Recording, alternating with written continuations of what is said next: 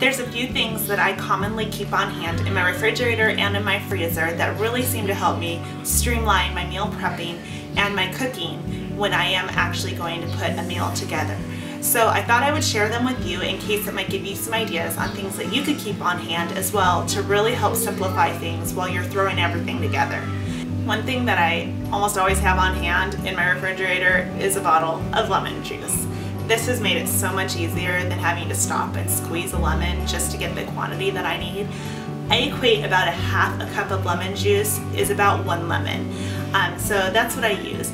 Now it doesn't taste as amazing obviously as a real fresh squeezed lemon, but it does fine for what it is, especially when it's just going in like a marinade. Another thing that I have started carrying in my fridge all the time, and that's been at least for the last year, is a bottle of minced garlic.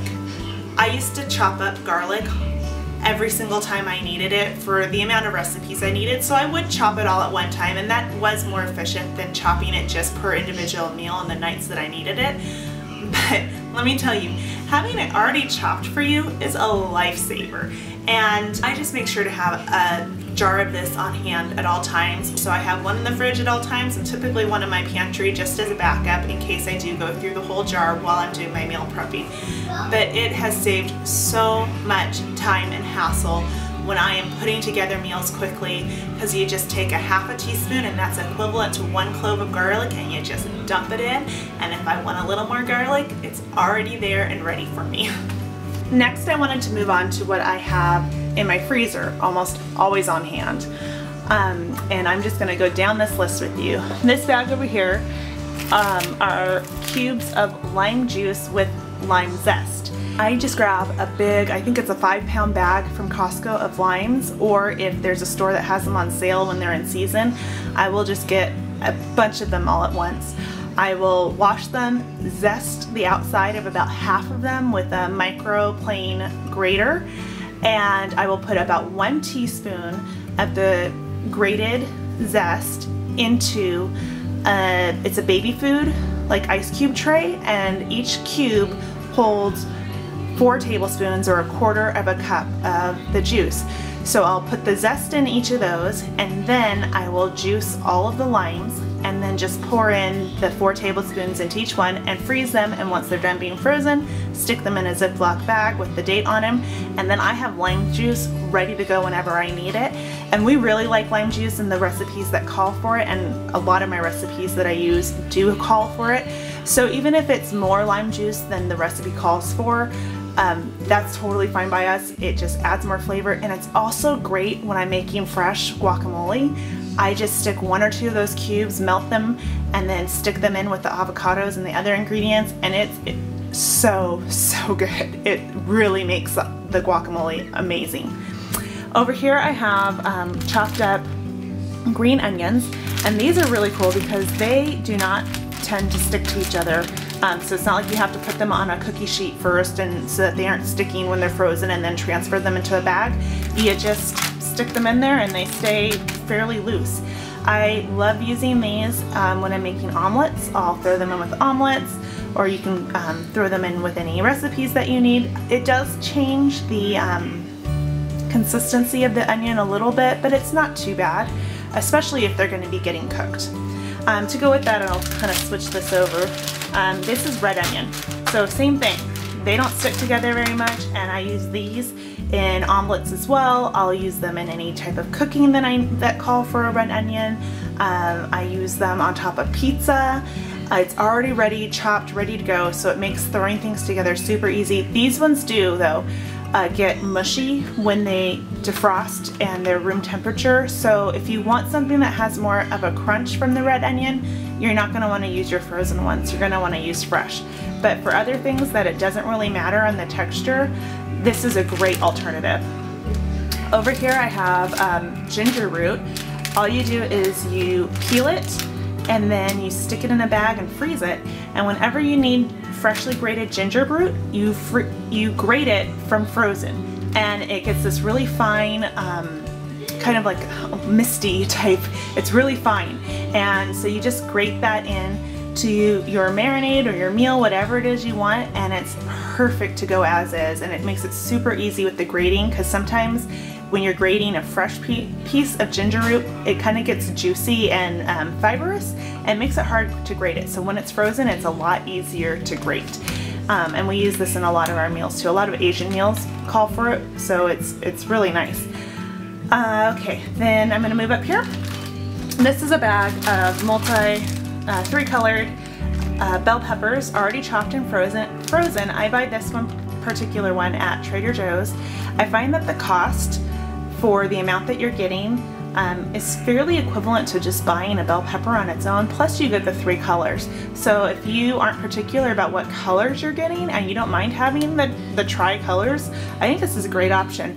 And I equate about a half of one of these bags is about 1 bell pepper chopped up.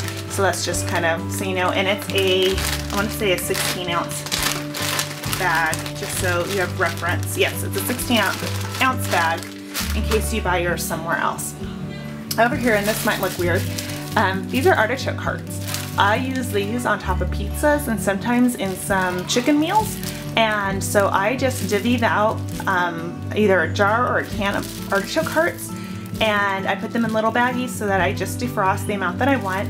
And it's great, again, for throwing on top of a pizza. You could even throw it in a salad. You could put it on an omelet. Wherever you want to have artichoke hearts, it's a great way to do it, and just use what you need, and then the rest just stays in the freezer.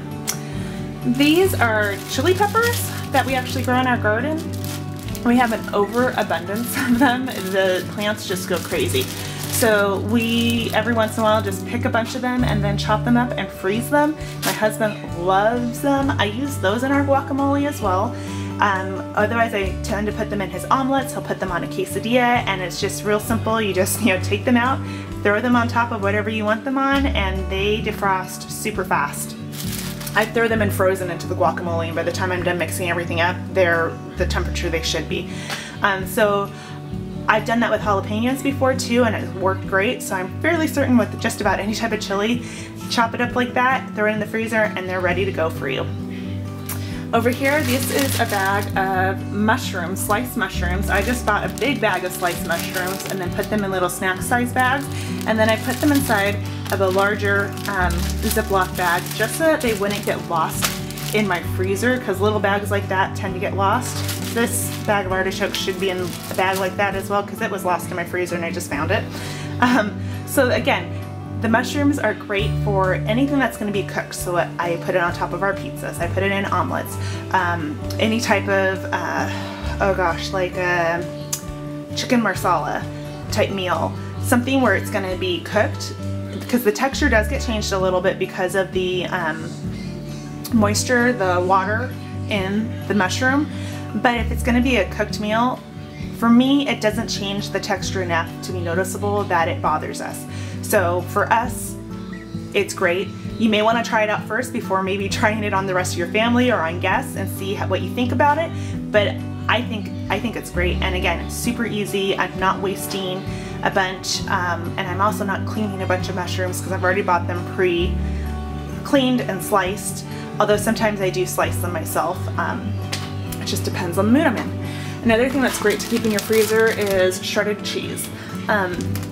This lasts a while, and it's great to just pull this out again for if we need to make pizza or something like that.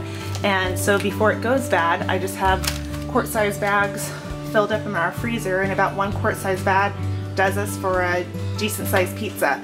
So you just pull out how much you need, let it defrost, and you're ready to go. And I have this can of pineapple out just to remind me, because I don't have any in my freezer at the moment.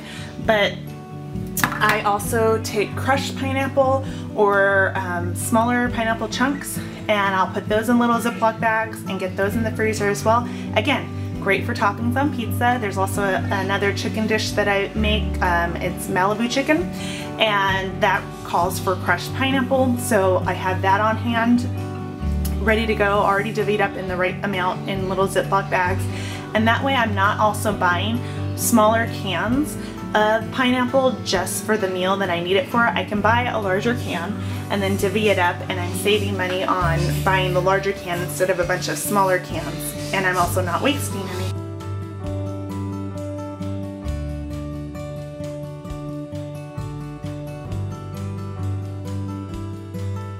So these are common things that I keep on hand, and I gotta get them back in the freezer before everything melts. But I hope it gives you some ideas on things that you might be able to keep in your refrigerator and freezer to help you streamline your meal prepping as well as your cooking.